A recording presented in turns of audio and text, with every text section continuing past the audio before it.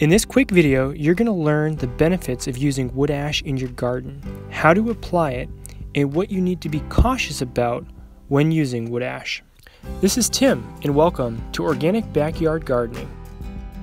When I was a kid, I remember my grandfather putting wood ashes from his wood stove in his garden. Generations after generations have been using wood ash in agriculture. When I began growing my own food with organic practices, I adopted my grandfather's method. This is why. Wood ash contains many elements vital to plant growth, predominantly phosphorus, calcium, and potassium. Wood ash is very alkaline, so it will raise the pH in acidic soil. Due to this, it's important to know your soil pH before applying. Wood ash works best if the soil pH is somewhat acidic, below 6.5.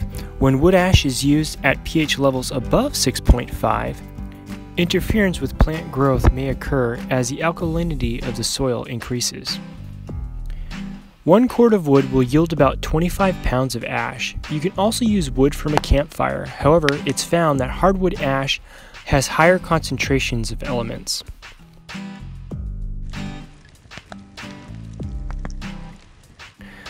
Applying is easy.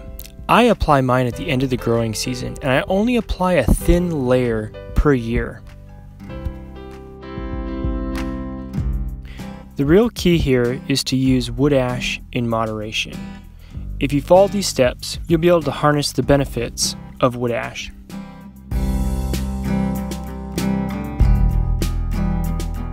If you found this video helpful, please like, comment, and subscribe so you'll receive notifications when we post more organic gardening videos.